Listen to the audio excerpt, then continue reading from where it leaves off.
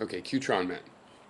Um, in terms of how does the fact that there's multiple possible effects to one cause destroy objectivism, capital O objectivism, it depends on what you take objectivism to be, what the strong parts are. I mean, even if two people took objectivism to be the exact same assertions, the fact is new facts and stresses and social structures come in that have to be analyzed by this philosophy.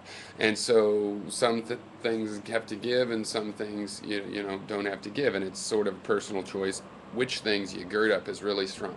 Now, do you think objectivism is about the analytical truths, the so-called a priori or metaphysical truths of Aristotelian logic? Okay, or is it more about the no nonsense, there isn't any such thing as a free lunch empiricism, right? Okay, because these things come in conflict, okay? So when you hear, oh, well, there's multiple possible outcomes, some people are like, that doesn't go because they see how the logic doesn't work with that. There isn't if then one of these possible things. It's if then, you know, A then B. It's not A then one of these possible things.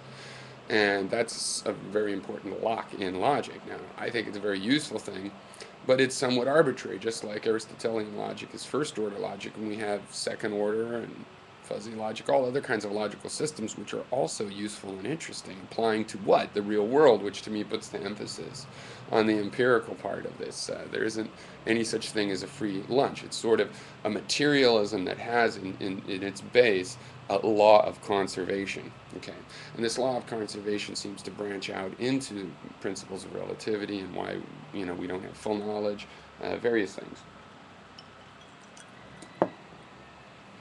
So, if you want to go in the direction of we can always make the um, most sensible decision, then you have a difficulty because it depends on how you define sensible.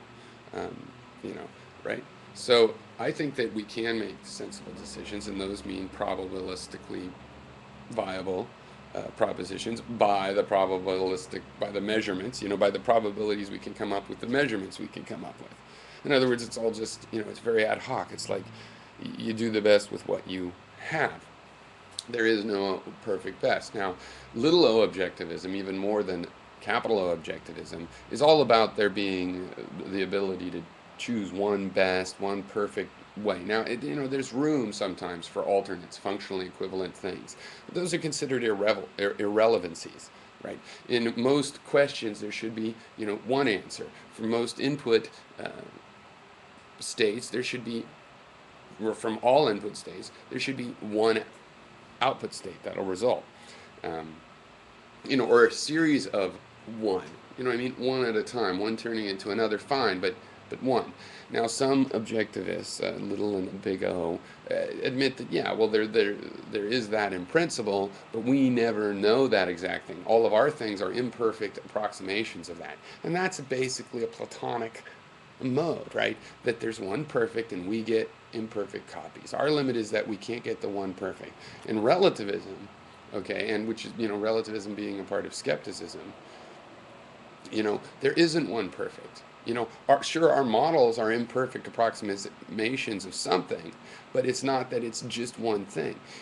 If I come up with the solution, it's an approximation of the ideal solution that's similar to what I've solved, but there's still other alternate ideal solutions, right? And these solutions can be incomparable or comparable. They're comparable if they have elements that can be measured empirically against some, sense perception that you can take in a particular situation and compare them because they require the same situation, and so you could compare on that based on that same situation, or else they're in different situations and you really can't compare them. And that happens in physics, and it certainly happens in the macroscopic world of mankind, in which, a question of love cannot be answered by math, and a question of math cannot be answered with a philosophy of love.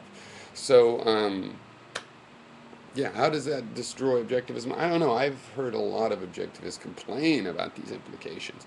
There is another set of problems from relativity, right? Because in relativity, you have something even such as simultaneous events. Whether two events are simultaneous depends on your frame of reference. Now, there's an out there, though, and I think that's less of a problem for objectivism of either kind, of any kind, in that it's different, but it does relate, right?